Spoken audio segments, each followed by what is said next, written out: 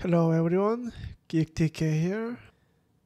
This will probably be my last video about Jonsbo C6 until C6 ITX version comes out.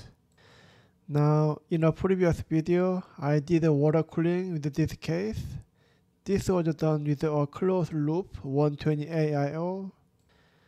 Everything did fit inside, although just barely, and the temperature was 86 degrees Celsius when the system was pushed.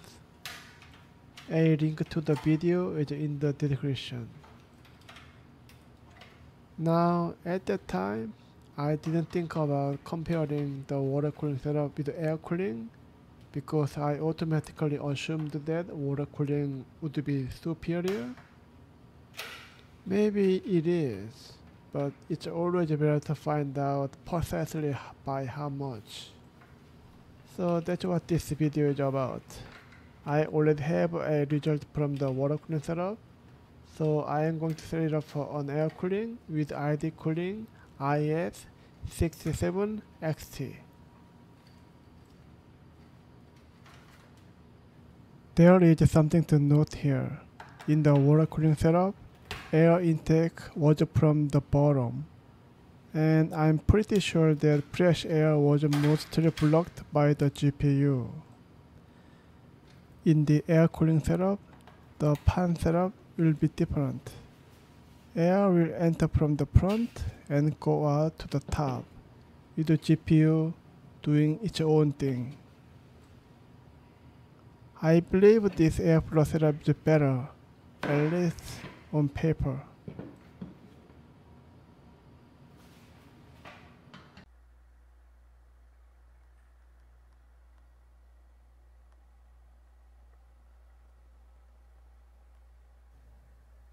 Okay, this is the water cooling setup. A pan on the front, another on top. Let's see how she does.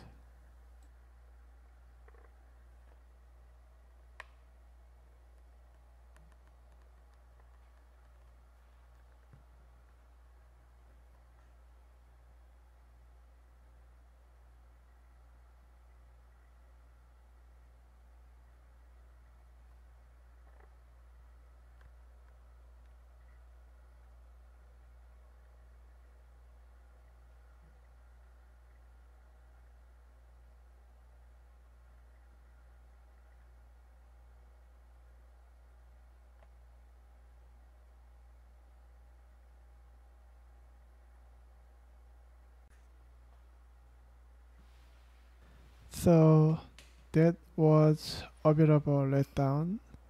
The max temperature was 96 degrees Celsius. I repeat, 96 degrees Celsius.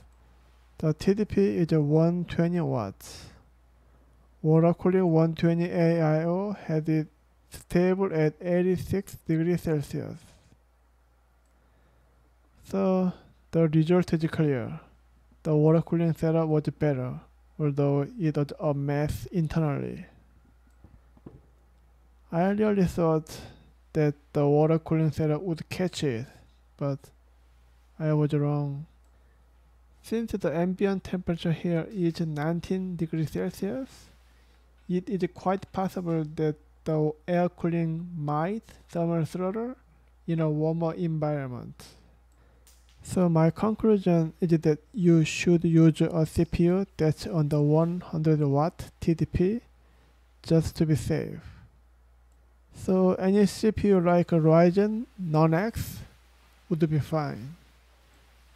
Ryzen 7600X might just work, but that would be pushing it. Okay, that's it for this video, and thank you for watching.